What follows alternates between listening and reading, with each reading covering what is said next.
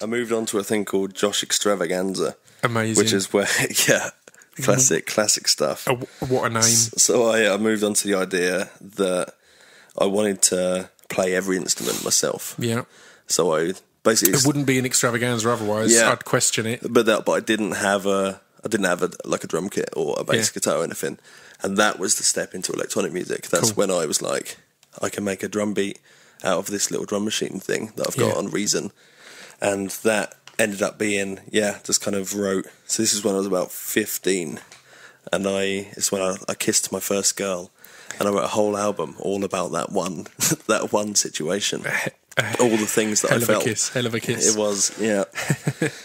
And that was, that's when I started writing electronic stuff. Because it's sort of like I'd play my guitar and then like create some crappy drum beats. Sometimes I'd nick poems off DeviantArts and they were my vocals. Brilliant. And then I just thought, I don't need my guitar actually. I can sort of make loads of loops and stuff and start building them together. Yeah. And then, writing songs that way.